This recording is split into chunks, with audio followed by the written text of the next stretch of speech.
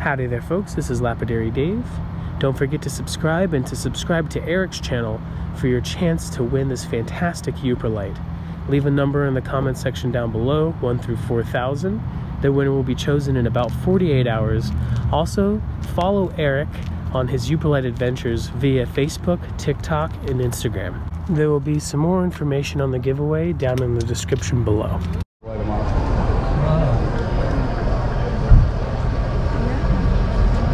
Every once in a while you get a little purple feldspar in there. Whoa. You got a little orbit of that on each end. And then the nice, awesome orange in the middle. That was amazing. Yeah, it's really cool stuff. And you got these big boys up in front. This one's 10 pounds, 11 ounces. This one is 6.5 pounds. How you ever... It's a cyanite rich in fluorescent sodalite, so it looks like a piece of granite, but it has 0 quartz in it, so it's much softer. It's only a 5 on the Mohs scale. Cuts and polish is really nice. So here's a cut and polish piece. Jeez, glows like Where fire. did you find this rock come from? I find them on the shores of Lake Superior in Michigan. Yeah. But you can find them on the shores of Lake Superior, Lake Michigan, Lake Huron, Lake Erie. You can find them in 7 different states and Canada. You were up in... Buy one of these and go hunting. Buy one of these and go hunt. Yes, you found a bunch. Oh, really? Yeah. They're an absolute blast to go night picking for. Yeah, we know people. How long have you been hunting for them? Well, I discovered them in 2017, in the spring of 2017, so 3 years. This will be my 3rd year now. Have people been hunting for them much longer than that? No, because the first 2 seasons I did this, I was the only person on the beach anywhere looking for these things.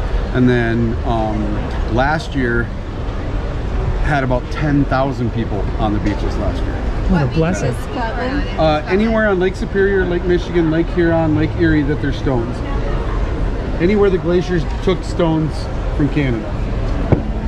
So glacial deposits. There's also yeah, but it's glass. Yeah, but that's a whole different country, different deposit. You say these are a 5 on the hardness scale, right? Yep. So they take a great polish. They're really easy to carve and make into spheres or into jewelry, and they don't fracture very easy. They hardly ever have fractures in them at all. And like even if you take a stone and you drop it, I mean it doesn't break the stone. You know, the stone's still perfect and no chips or nothing. So they're very resilient compared, because like if I did that with one of my agates, half the time it'd fall in half. Oh no. You know, because they have fractures, and a lot of times you can't see the fractures, but when you drop them, they break, you know. What inside of it is glowing? It's sodalite, so it's a fluorescent sodalite from Michigan. And I didn't want to call it just sodalite because sodalite's usually blue, and you find that everywhere here at the show. You can go find some sodalite and it's blue color. These aren't blue at all.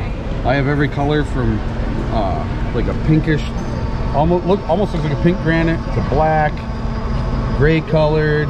You know, some of these are black and white, and then every once in a while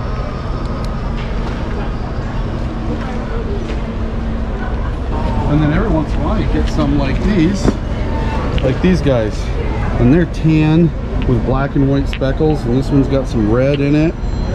Okay, so now watch how amazing this guy is. It's gonna overload your camera. Oh, it sure did. Yeah. Wow. And then this is my best raw stone. So I sphered the one, and the Japanese call this one the dragon's egg. So some of this stuff can be pretty amazing. But these are probably the 2 best I've ever found. Did you give it the name Yooperlite? Yes. Oh, yeah. fantastic. You're the original. Yep. So when I discovered these things, I sent them off for testing, and they told me that they were a cyanite rich in fluorescent sodalite. I said, that's the worst rock name ever, and I didn't want to just call it sodalite because there's sodalite all over the world. Afghanistan and Greenland and all over the place. Some of it fluoresces, some of it doesn't, but most of it's just a blue color. I wanted a stone name that said where they're from and what they do. So I'm a Yooper from the UP of Michigan, so I wanted Yooperlite for where I'm from and light they light up. Dang. Yeah. What a blessing. I had no idea. I've been chatting with you for a few days, and I had no idea that you gave it the name. Oh, You're yeah. the original, and you were the first person to start finding them. Yeah, now other people could have found them before I did, but no one ever had them sent in, tested, and verified to be a new find in Michigan. Well, you did all the work. Yeah. Yep, so they were lazies and didn't do it. So there's a lot of people that say they found them before I did. Yeah, sure they could have, but they didn't get credit for it. Do you mind if you shine a light on this beautiful pickguard? Oh yeah. I'll show you that. This is a guitar I built back about 10 years ago. And I put a Yooperlite pickguard on it and a Yooperlite truss rod cover on it up there. And you built the axe. Oh yeah. That thing is brutal.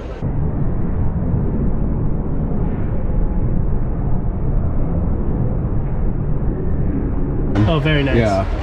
Look at that. Yeah, but all the wood burned artwork is my artwork, and then my friend Lisa, she did all the wood burning for me. What So a she blessing. recreated my artwork for me. Can I trouble you to hit these picks? Yeah. Let me see if You got them pretty thin. kind of hard to see, but the price tags there like to. I only have 4 picks left. My really good picks somebody stole yesterday. Oh no, brother. Yeah. So these 4 are left. They're 20 bucks a piece. Yeah, you got them at a great gauge. It's like 1.5 maybe, almost I'm 2. not sure. Those are kind of thicker ones. I had some thinner ones. Like this one's a little bit thinner, but this one's the one I'm going to keep for myself. Ooh, that's Daddy's pick right Yeah. there. Hot damn. And you were on Travel Channel a few days ago and Jewelry TV. Yeah, I was on Jewelry TV yesterday on their YouTube channel. So go over and hit JTV. I'm the newest video on there. And then it premiered on Wednesday. I was on Paranormal Caught on Camera. Oh, fantastic. Yes. Back in June, I took out a Yooperlite night picking tour with 3 other people, and we saw some amazing, crazy lights in the sky that I cannot explain, and I got them on video. What a blessing. Yeah. So it's been investigated now by the Travel Channel and by MUFON, the Mutual UFO Network.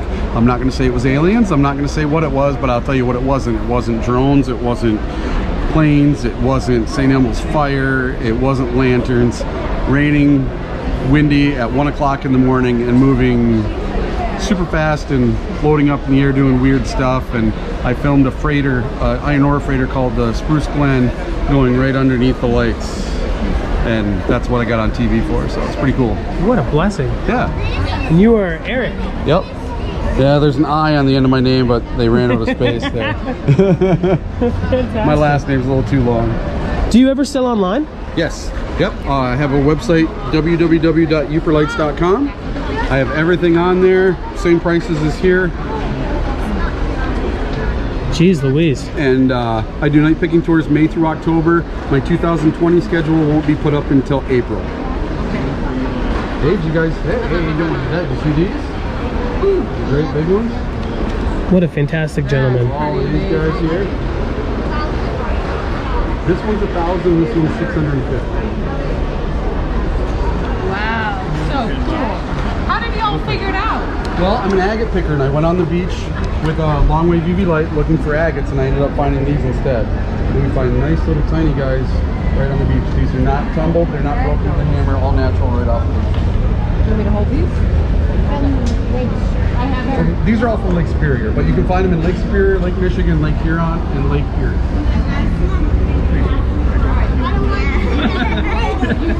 Oh, the milled beads are awesome. Well, you don't have to look at the Legos, but the pale ones.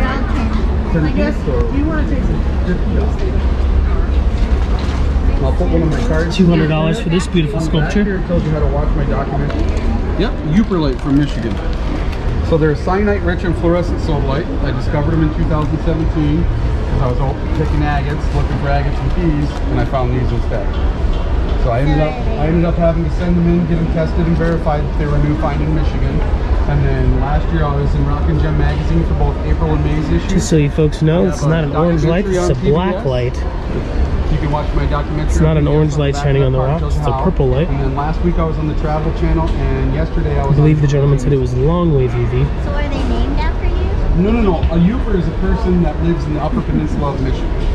So we're called Yoopers up there. So Yooper for where I'm from, and light they light up. I didn't want to pick my own name like Rintamaki Light or something. That doesn't roll off the tongue like Yooperlites.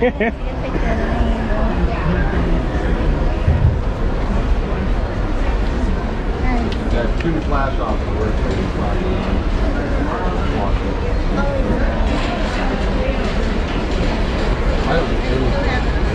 I don't do any flash photography like that. This stone here I was going to show you, this one came from Canada, from the source. I went with Lake Superior State University's geology department, and we went up to the source of these stones, and we did 2 different expeditions.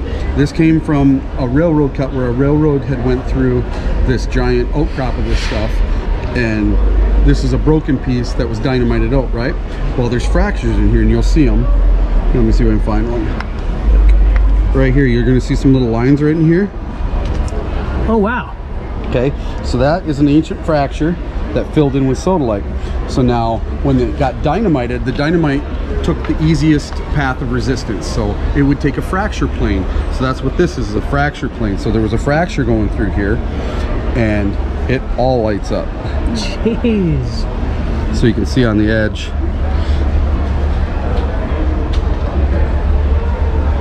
So there's giant walls of this stuff up in Canada. Did you ever see any walls with your light? Yep, it's awesome. I can show you some pictures that I have. I plan on going back up there this spring and doing a whole video series of what we're working on up there. I can't wait to see it. Because I want to be able to do tabletops and bar tops and everything else. Oh man, Michigan loves Michigan so much. I bet you they're going to do fantastically. Yeah, yeah. Did you ever go mushroom hunting? Oh yeah, yeah. Did you get a lot up there? Oh yeah, a lot of morels, yeah, in like mid-May, late May. Mushroom picking and going out Yooperlite picking at night. Yeah, it's pretty fun. Got the polish. And you say that you just take it to 3,000 grit, right? Yeah, I don't even go above 3,000. Like on an agate, I'd usually go to cerium oxide, maybe a 14,000 or a 25,000 grit wheel. But these are all just normal up to 3,000. That's it. It's like a. It's like a Star Wars thing. Somebody gets in your space. And if you go to Brian Major's channel, The Crystal Collector, he's also got a couple videos he did with me up there. Fantastic. And if anybody out there has a podcast that wants me on as a guest, I'll come on. This is your contact information, right? Yeah, Skype in and do them all over the place. I was on one called The Electric Universe that was really cool.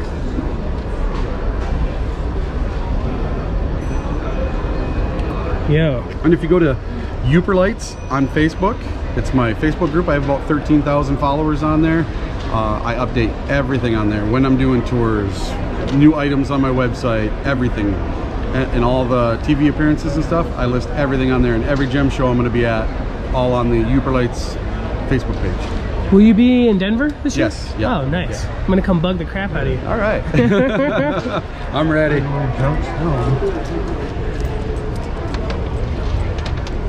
All the beads and necklaces were all done by Bob Wright from Superior, Wisconsin.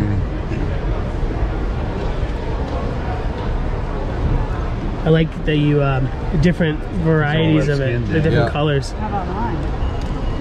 Yeah, because some people like them just for the way they look in natural daylight, you know. It doesn't always necessarily have to be under UV. Come to life.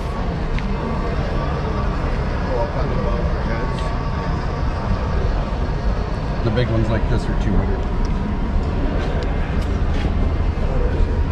They're all done by hand, they're not machine done like the cheapy ones.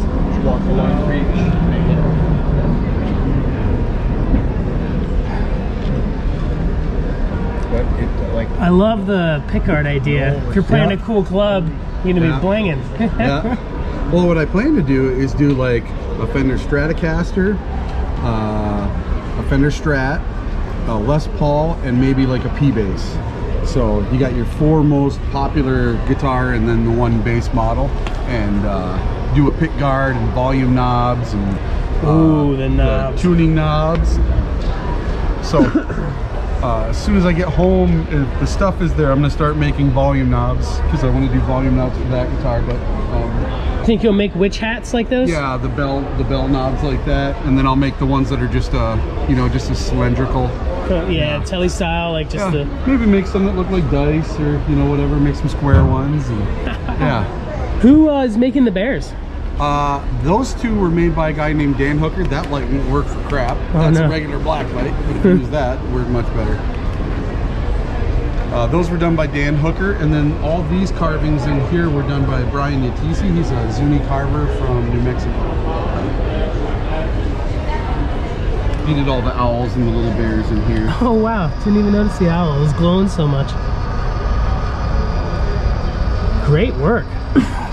Yeah. Oh man, that crow, the raven. And I'm gonna give my hand a shot at this whole carving thing when I get home.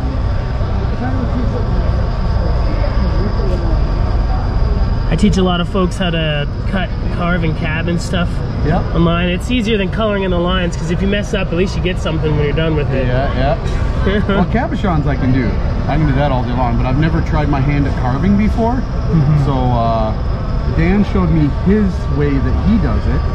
Brian showed me his way that he does it. So I'm going to kind of take their two different styles, mix them together, and kind of make my own. So. Well, you're the kind of gentleman that doesn't half-ass it for sure. Just from looking around Do a little here, trial and error and give it a shot, man. You know, I was pretty artistic in high school, and you know, went to school for music, so I'm a very artistic person. So carving should come pretty easy to me, I would think. Man, that's so affordable. Yeah. $50 set in sterling silver. Great antiquing on it too. Whoever made it. Yeah, my friend Will from Taiwan made those. Fantastic. Yeah, he did the stone work and the silver work. They're so good over there. Yeah. What kind of blades are you using for your knives? I'm not sure. My buddy Jeff Smith does all the knives. Oh, that's an axe right there. They look really high quality. And we got this guy over here. This one's pretty cool. We'll move these guys over, show you guys some stuff here. So, check that guy out. Man, that leather smells so good. Yeah. And these are the last of my knives until my new ones get here today or tomorrow. Jeff sent me some new ones out on Monday. What are your favorite black lights for hunting? This right here. This is the new Convoy C8. So this is $100. Comes with 4 batteries, a charger, copy my article, and a Yooperlite stone for $100. Guaranteed for life. You ever drop it, break it, anything happens to it, I'll replace it for free. Jeez. And I have some lights that cost way more. This is a light my friend Chris Cooper built for me, and this is a Raymond Wu. This has 3 LEDs, this has 4, but this will shine further than both of them. And these are way more expensive for the big lights. This is much lighter to carry, only takes 2 batteries versus 4, has 1 LED versus 3 or 4 LEDs, but this shines the light much further away. Can folks buy these on your website? Yes, yep, same price on my website, $99.99, and guaranteed for life. You ever drop it, break it, anything happens to it, send it back to me, I'll send you a brand new one. And that's www.yooperlites.com. Great card. Thank you. It's got my tour information on the back, and then on the bottom it tells you how to watch my documentary called Light Up the North, the story of Yooperlites. Just type that into YouTube, you can watch it for free. And I also have a free DVD on my YouTube channel. It's called Yooperlite Hunting 101. Just type in Yooperlite Hunting 101. It's 25 minutes or so long. I teach you everything: what lights to buy, where to go, what beaches to hit, what states I found them in, what lakes I found them on, all the state rules and state laws for Michigan, what to bring with you, how do you bring a glow stick and stick it in the beach. Everything you would never think of. I tell you, everything possible for going out looking for these things. All for free. What a blessing. Yeah. Yo. Man.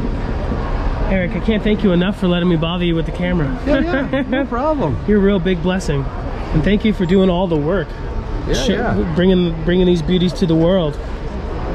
Thank you, brother, so much. Yeah. What booth are you in? P33 at the Keno Gem Show. Oh, right.